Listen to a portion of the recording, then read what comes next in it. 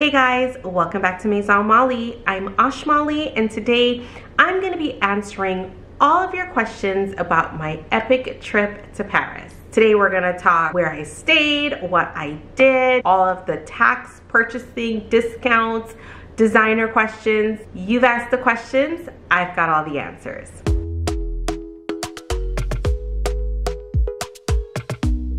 Of course, guys, though, don't forget to like, comment, and subscribe if you haven't already to my channel. You guys can also find me over on Instagram and TikTok, where I make daily videos there as well. If that's something you're interested in, you can find me right here. Let's start the Q&A. Alrighty, so as you guys all know, your girl went to Paris last month. 1 month ago, I was living my best Parisian life, but now I'm back, and you guys did submit a lot of questions, and so I'm here to share those answers with you. Let's just hop right into it. I loved the first question. Someone asked, when are we going back? When are we going back to Paris? I hope that it will be in 2023. I actually loved Paris. That vacation superseded like what I thought it was gonna be, and hopefully 2023 will see me in Paris again. Hotels. Where would you recommend for the first time visitors, those of us with tweens? So where to stay? Paris is made up of, I'm probably gonna say this wrong, I think they're called like arrondissements. It's a very French word, but if you look on a map, it'll say like 9th ARR or 10th ARR. I stayed between the 8th and the 9th ARR, so I don't know which one exactly. I will tell you guys where I stayed. I stayed at a hotel called the Hotel Bedford, and to be honest, it wasn't a super swanky hotel or anything like that. It was referred to me by my director at work because she goes there quite a few times a year for the buy, and that's where they stay, and she suggested it. And again, it wasn't like a posh hotel, but it was really nice. It was spacious. But what I loved about it the most was how close it was to everything. So for example, all of the shopping was like an 8 to 10 minute walk away, all of the designers. So Hermes, Chanel, Dior, Gucci.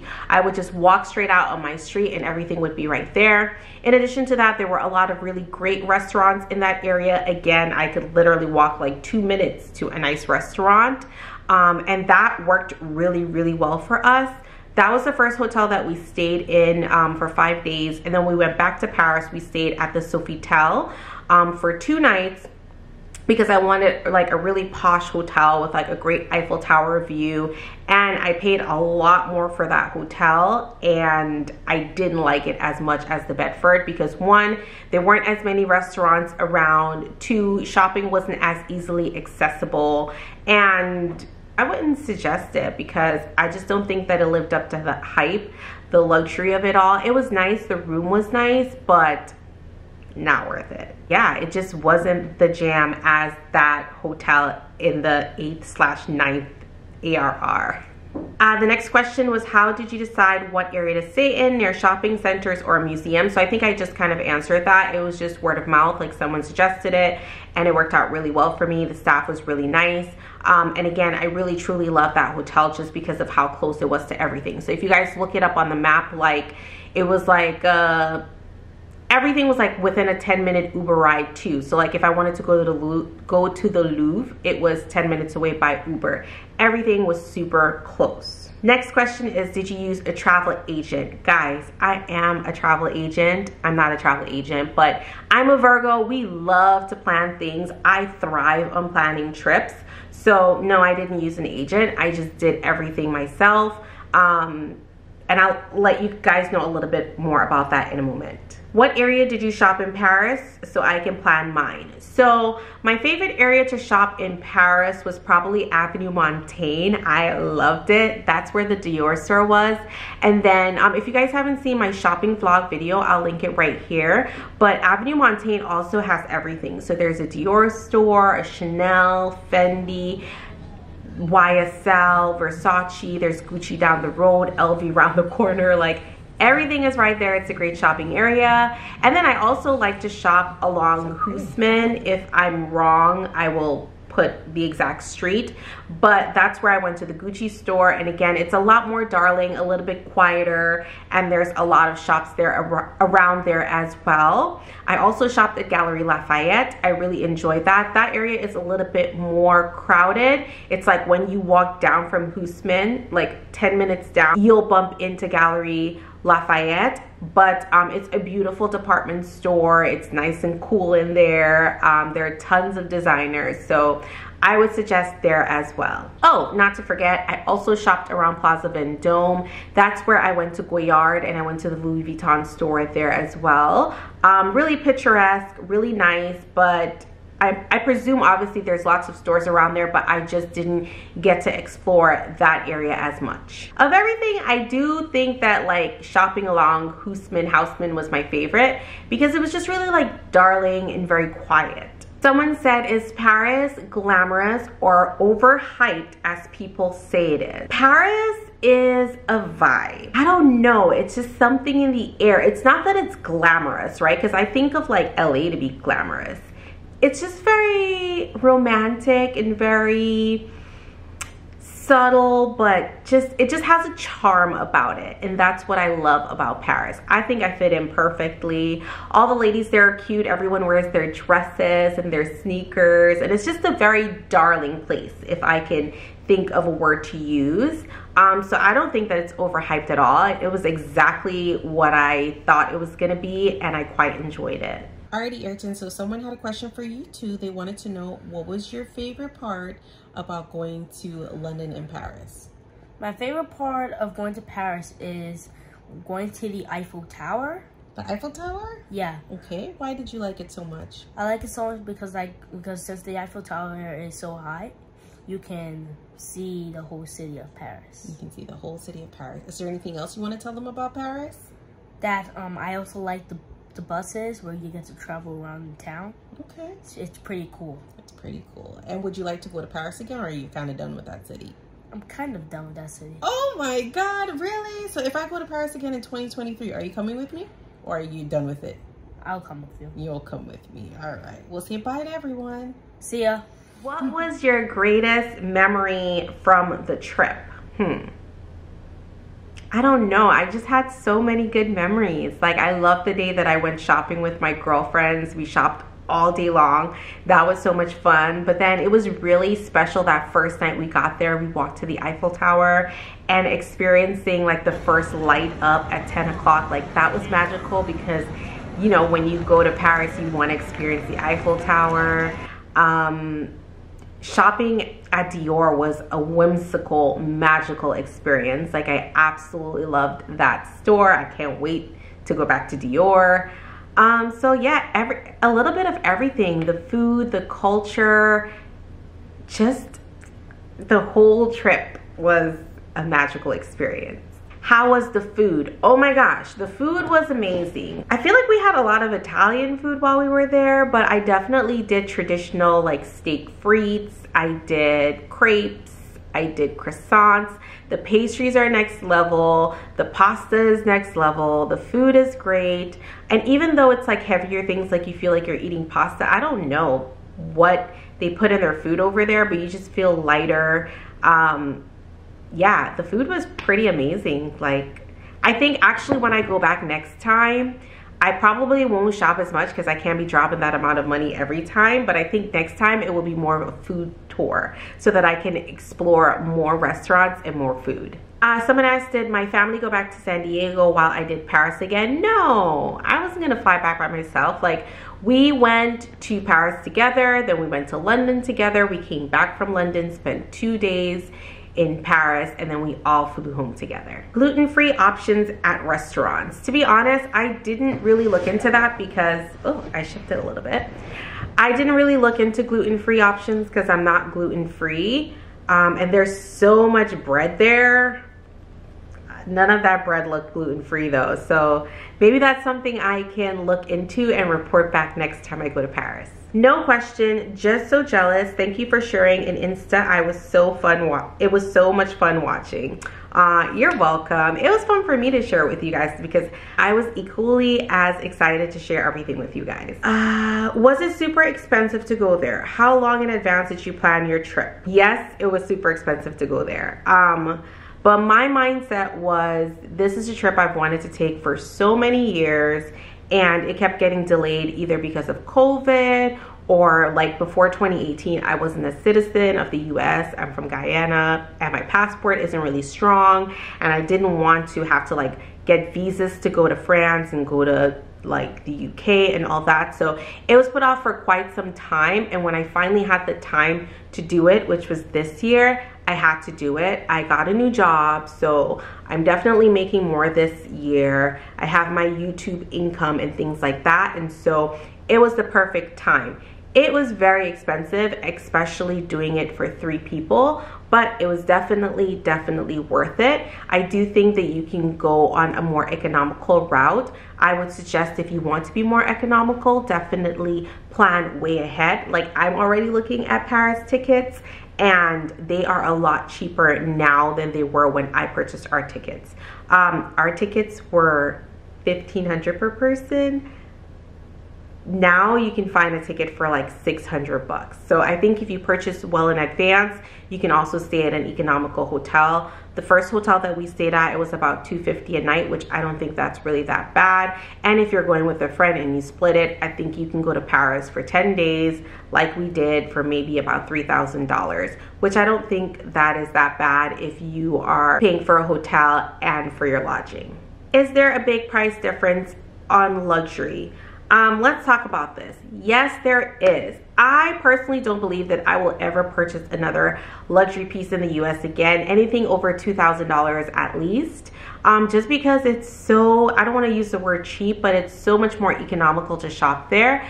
I say, for example, if a bag here in the US is $4,000, in Paris, that same bag is going to be maybe about $2,800, and then you're going to get the tax back on that, and so you're probably going to spend about $2,500 in Paris for a bag that's $4,000 here in the US. So between the difference in price and the tax back, you just can't really beat it. How did you travel between London and Paris? Of course, you can fly, you can drive, you can take a train, but we took the Eurostar. The Eurostar is a high-speed train that travels between London and Paris. Guys, it was only 2 hours and 15 minutes, and I would suggest purchasing the ticket way ahead of time. The further out you purchase the ticket, the cheaper it is. I think I bought our hours like maybe 3 weeks before we went, so I paid about $600 for 3 round-trip tickets, but it's definitely worth it. Like, it's super fast. You're there in 2 hours. The Eurostar is the way to go. What are your top recommendations for things to do for first-time visitors? So, of course, the first time you go to France, you have to see the Eiffel Tower. You have to go to the Louvre. It's a museum there that's like amazing. You have to check out the shops. You don't have to buy, but check out the luxury shops. They're really fun. You have to try steak frites. You have to eat croissants. You just cannot not go to France and have their pastries. And I think you just kind of like have to explore the city. It's a beautiful city. There's so much to do, but those are like the top of the list. Eiffel Tower, Louvre, croissants. Did you bring an empty suitcase for all of your purchases? For this trip, we had like, you can have a carry-on and you can have 1 free checked luggage. My husband and my son travel pretty light, so neither of them took a checked luggage. I took a large checked luggage, and in that I also had like my son's clothes and things like that. Coming back, because I did buy so much, I took all of like my dirty clothes, all of my son's dirty clothes, and I put it in our checked luggage. And then I used our carry-on, so my carry-on and his carry-on, for all of my luxury goods. I'm really happy that I did this because honestly, our checked luggage got lost, and if all of my luxury things had gotten lost, yeah, no. So it was a great idea to check all of the dirty things and then carry all of my luxury things in carry-on with me. Rate the experience and the coffee. Paris, on a scale of 1 to 10, I'm gonna give it a 15. I loved Paris. London, on a scale of 1 to 10, I liked London a lot. Like, I'm not in a rush to go back, but I liked it a lot. It's a great city. And it felt a little bit at home too, as I had referenced and told you guys in my Nespresso vlog. If you guys haven't seen that, I'll link it right here. But because I am Guyanese, we were owned by the British, so we use a lot of the same words, same terminologies. We say pardon me. Everybody said pardon me there, and it just made me so happy. But I think that Paris definitely has that whimsical charm that London doesn't have. London is a little bit more rugged, but it's very cool. I liked it. I would rate London as 7 out of 10. You did ask about the coffee. Coffee was better in London because the French do not do iced coffee, and you guys know I'm an iced coffee girl. I just couldn't find iced coffee hardly anywhere in France. Whereas it was really abundant in London. But outside of the iced coffee factor, coffee was great in both places. 10 out of 10. Someone asked, how much did you budget for a trip like this? To be honest, I didn't really budget. Because it was just something that I wanted to do, and I wanted to do it big. Like, I didn't want to worry about, oh, I can't do this or I can't do that. And I understand that some people do have to budget. And I'm telling you, my next trip to France, it will be budgeted. But for this particular trip, I wanted it to be epic. And so I didn't really spare any expenses. But again, like, let's say I did budget and I have a family of 3. I think that a family of 3 can do Paris for maybe, realistically speaking, you probably still need like $10,000 because you have to buy plane tickets, and then you're there for 10 days and you do $250 a night. The hotel alone is going to be the chunk of it, right? Now, if you want to do a little bit of shopping, of course, meals, train to London, like whatever else you want to do. So comfortably, I think for $10,000, like a family of 3 can go to Paris and even London. The next question was, did you have to save for such a beautiful trip? I guess, yeah, I guess I did. I didn't save for the trip in particular, I just generally save. So I used some of the money that I had saved throughout this year. But I also got a really great credit card. I got the Chase Sapphire Preferred, and I got it just for this trip. So they pretty much had this deal. If you spend $4,000, and I think they still do, if you spend $4,000 within the first 3 months, you'll get you'll get 100,000 in points back, which really equates to about $1,000. So that just seemed like a no-brainer to me because the plane tickets for 3 people alone were gonna be that price point. So I instantly, just with buying the plane tickets, I got that money back. And then you just get so many points for that card for travel and restaurants. So I just easily stacked up points.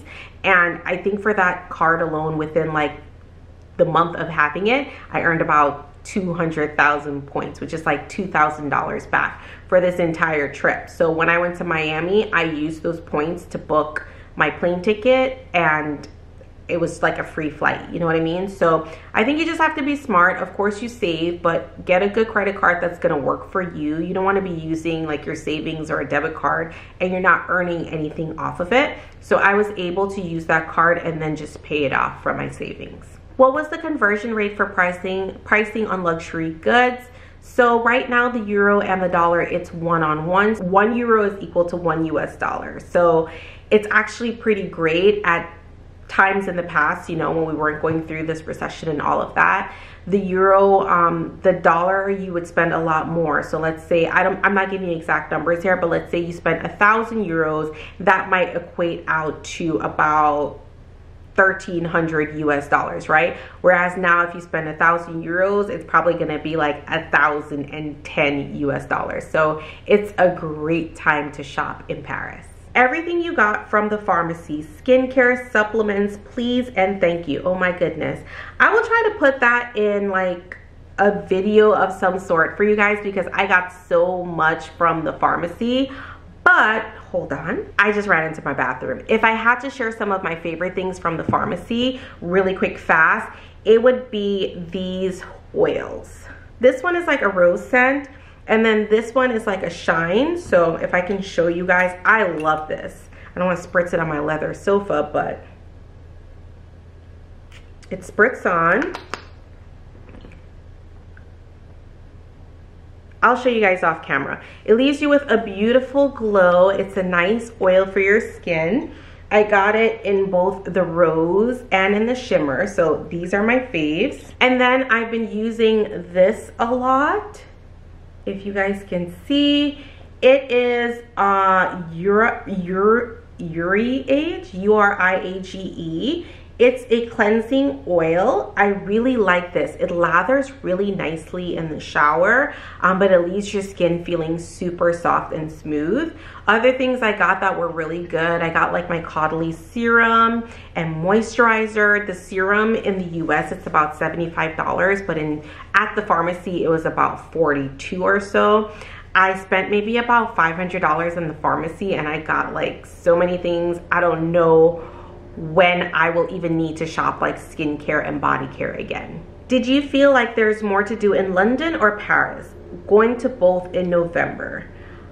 They were just different. What I did love more about London is the nightlife. I feel as though when I went out at night in London, all the restaurants were still open. It was still bustling. I felt very, very safe. There was a lot of people out and about. Whereas I think Paris kind of shuts down a little bit quieter. That by 11, the streets are quiet. Everyone's kind of in. So I definitely like that about London. I can't say that I know which city has more to do because this was my first trip and I literally did all of the tourist things. So for like London, I just did like the London Eye, and I went to Nespresso, and I did a bus tour so I could see all the sights, and I kind of did the same for Paris. So I didn't dig deep into each city. Like I didn't do the nightlife or an abundance of restaurants or anything like that. So hold that question. I'll let you guys know the next time. Will you make a video with your shopping bags from Paris and London? You guys know I did make that video. It was kind of epic. I'll link it right here if you haven't seen it yet. Best and worst part of the trip. Best part of the trip, just being able to experience a different culture, a different way of life. It's very different from the US, both places. And I truly enjoy that. I just enjoy immersing myself in new cultures, new food, and that was great. Worst part of the trip, I think it's a hard time to travel, especially with everybody traveling. So that's usually where people run into the most issues, like your baggage getting lost or missing your flight. That part is not fun, but it's a part of traveling. So I accept it and I kind of just roll with the punches. Did you feel safe wearing designer items and with shopping bags? I did. So when I was done shopping, I kind of took an Uber back to my hotel, but it's a normal city. It's bustling. There's lots of people out wearing designer. There's lots of people out shopping. I felt perfectly safe. I'm from a big city. I'm from New York City. So I don't know if that makes me feel safer because, you know, New York City can be kind of crazy at times. So I never didn't feel safe. I felt comfortable, and yeah. How do they treat families and people of color?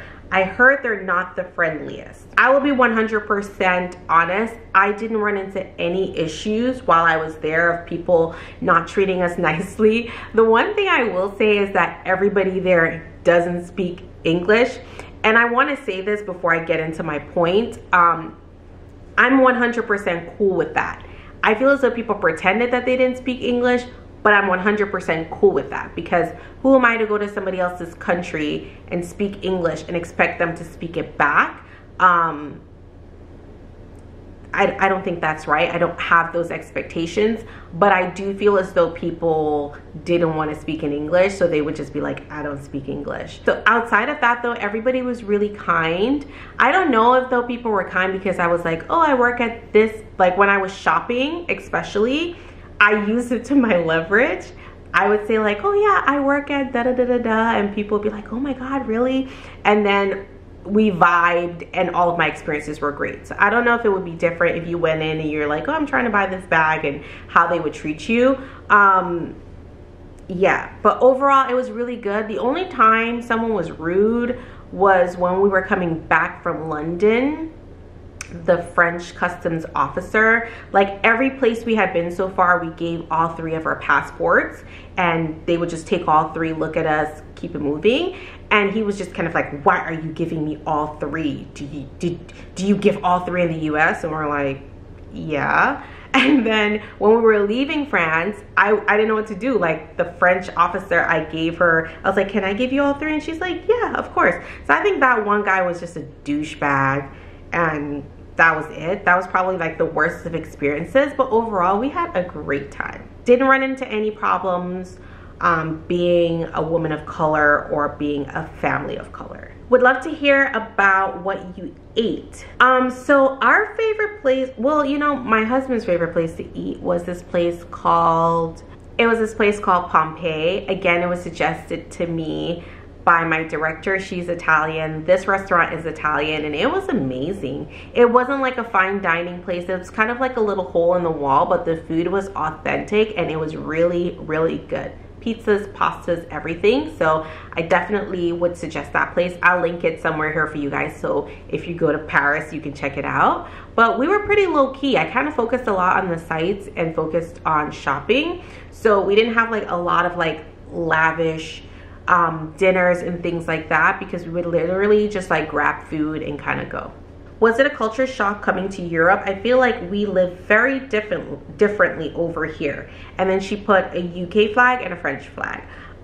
Again, going to the UK wasn't culture shock at all, because my country was owned by the British, so we have a lot of the same customs like when I was growing up. So for me it was very darling.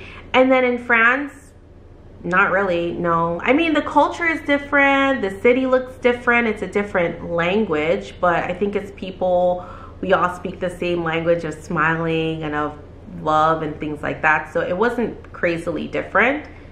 Different food, different language. Yeah, overall pretty good. Like I didn't see that many differences. Which site or resource did you use to book flights and hotels at a reasonable price? I think I booked our London hotel on Expedia. I booked both French hotels through the hotel directly. Flights, I booked it through my credit card because that was a big chunk and I really wanted to get those points. So I booked it through like Chase Sapphire, like Chase Travel.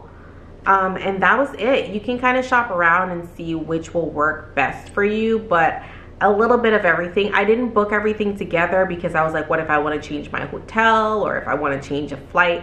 I didn't like the idea of this trip, like everything being together. So I booked everything separately. But sometimes booking together will cause your trip to be less. Since I was going to multiple locations though, like going to France, then going to the UK, and then coming back to France, it just seemed better to book everything separately. All right, so I think those were all of the questions that you guys asked. Is there anything that I have to add? Not really. You guys did a really good job of answering questions.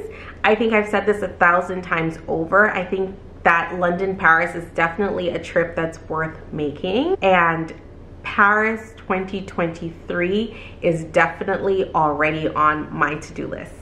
Guys, as always, thank you for stopping by Maison Malli. Drop it in the comments down below. Let me know if you have any other questions. Maybe I missed something. I'd be happy to answer it down below. If you haven't already subscribed to my channel, go ahead, do so. Subscribe. We have a lot of fun around here. We talk a little bit of luxury, some coffee, all of the fun things. But as always, guys, thank you for stopping by Maison Malli, and I'll see you guys next time.